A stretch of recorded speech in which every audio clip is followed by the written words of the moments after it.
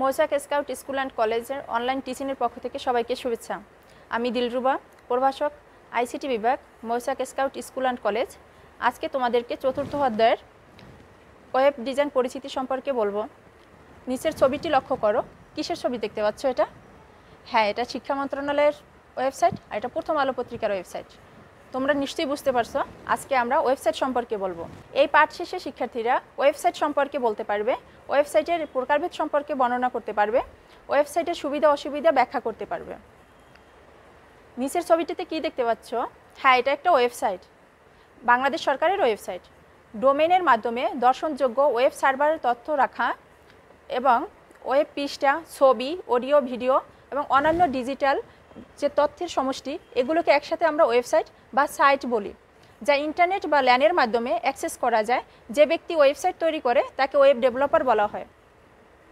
এই ছবিটিতে তোমরা কি দেখতে পাচ্ছ? এটা একটা ওয়েব পেজ। ওয়েব পেজ হলো এক ধরনের ওয়েব ডকুমেন্ট, যা ইন্টারনেট ব্যবহারকারীদের দেখার জন্য বিভিন্ন দেশের সার্ভারে রাখা হয়। ওয়েব পেজ এক বা একাধিক পৃষ্ঠার হতে পারে। প্রথমে যে পেজটি দেখা যাবে তাকে হোম পেজ বলা হয়।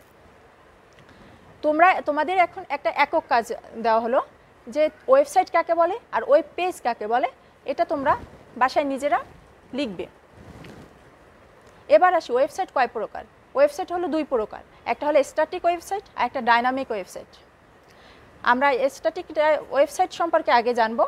যেসব ওয়েব পেজের ডেটার মান ওয়েব টেকনোলজি লোডিং বা ওয়েব পেজ চালু করার সময় পরিবর্তন করা যায় না, তাকে স্ট্যাটিক ওয়েবসাইট বলে। স্ট্যাটিক ওয়েবসাইটের তথ্য ওয়েবসাইট চালু অবস্থায় পরিবর্তন করা কঠিন, কারণ এই ধরনের ওয়েবসাইটে কোনো অ্যাডমিন প্যানেল থাকে না, অর্থাৎ তথ্য যুক্ত আপডেট ডিলিট করার জন্য কোড পরিবর্তন করতে হয়। এবার আসে ডাইনামিক ওয়েবসাইট। যেসব ওয়েব পেজের ডেটার মান ওয়েব টেকনোলজি লোডিং বা ওয়েব পেজ চালু করার সময় পরিবর্তন করা যায়, তাকে ডাইনামিক ওয়েবসাইট বলে। ডাইনামিক ওয়েবসাইটের ব্যবহারকারী অ্যাকাউন্ট তৈরি করতে পারে, মন্তব্য করতে পারে, ব্লগ পোস্ট বা ইন্টারেক্টিভিটি থাকে। ডাইনামিক ওয়েবসাইট তৈরি করার জন্য প্রোগ্রামিং ভাষার প্রয়োজন হয়। তোমাদের দলীয় কাজ হলো স্ট্যাটিক এবং ডাইনামিক ওয়েবসাইটের মধ্যে মৌলিক পার্থক্যগুলো লিখবে। এবার আমরা স্ট্যাটিক ওয়েবসাইটের সুবিধা এবং অসুবিধা সম্পর্কে জানব। স্ট্যাটিক ওয়েবসাইটের সুবিধাসমূহ হলো এটা খুব সহজেই উন্নয়ন ও নিয়ন্ত্রণ করা যায়, অতি দ্রুত ও দক্ষতার সাথে কন্টেন্ট সরবরাহ করা যায়, সহজেই সার্চ ইঞ্জিন পরিচালনা করা যায়। অসুবিধাসমূহ হলো কন্টেন্ট আপডেট করতে প্রচুর সময় লাগে, কন্টেন্টগুলো সহজে নিয়ন্ত্রণ করা যায় না, মানসম্মত ওয়েবসাইট ডিজাইনিং অত্যন্ত কষ্টকর হয়। বাড়ির কাজ থাকবে, তোমাদের শিক্ষা প্রতিষ্ঠানে কোন ধরনের ওয়েবসাইট ব্যবহার করা উচিত বলে তুমি মনে করো? তোমার উত্তরের সপক্ষে যুক্তি দেখাও।